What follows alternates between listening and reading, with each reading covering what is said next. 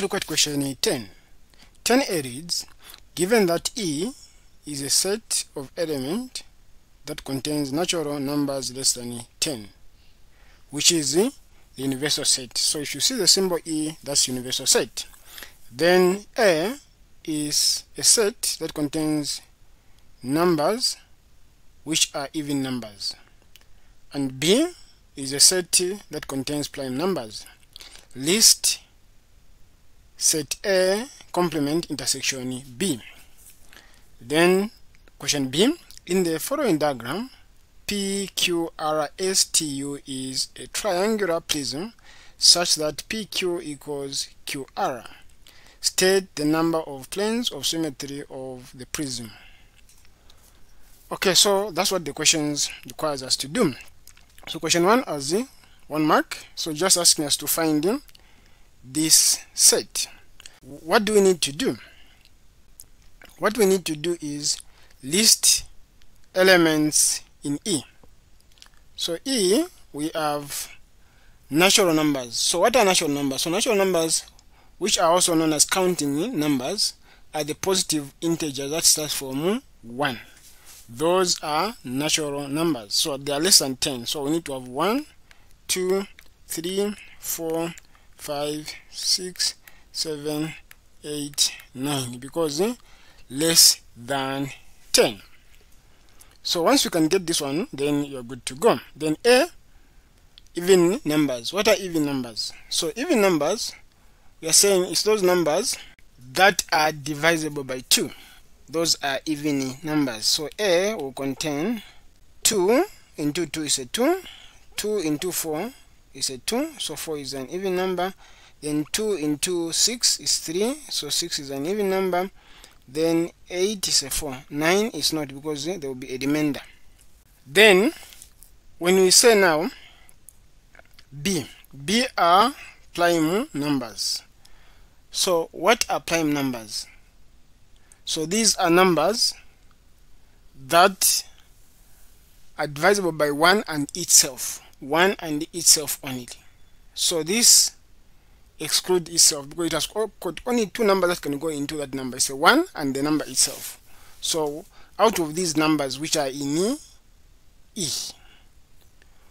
what are the prime numbers? So the first one is we have a 2, then we have a 3, a 5, a 7. A 9 is not a prime number because there is another number that can go there into 9, which is a 3, also can go into 9.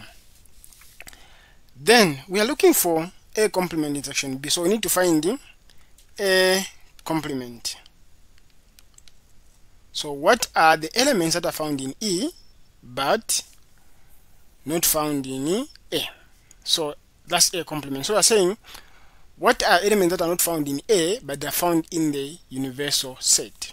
So we have a 1, a 2 is found here, so we have a 3, we have 3, then we have a 5, then we have a 7, then we have a 9. Then after this now we need to look for A complement intersection B. So what are the elements that are found in A complement at the same time found in B? So we start looking. We have a 2, there's no 2, so it's not, but we have a 3, so a 3, a 1, and a 3 here. We have a 5, then we have a 5, we have a 7, then we have a 7. So we've got 3, 5, 7. So this is the set we are looking for, 3, 5, and 7. Then when you do this, you are good to go. You get that 1 mark. So I just took a bit of time to explain.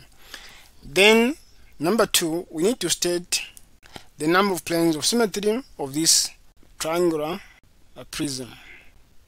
So we are looking for a plane of symmetry that divides this 3D into 2 identical mirrors of halves. So because when you look at this one, the prism has an isosceles triangle base, which is this base. And this base, because these 2 sides and these sides are equal, so it has that. So because of that, what we can do is we can draw a line of symmetry that will pass through Q like that. So this line and you like this line, divide this into two equal halves, this half and this half, and this is the only line of symmetry which will be there. Someone will be tempted to say, oh, how about the horizontal plane halfway up, which is here? It's no longer maintaining this triangular prism, you see, destroying that. So there is only one line of symmetry. So state the number. So 1 planes of symmetry. That's the answer. So it's one plane of symmetry.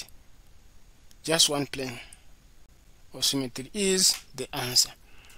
So once you do this, you're good to go. You get these 3 marks.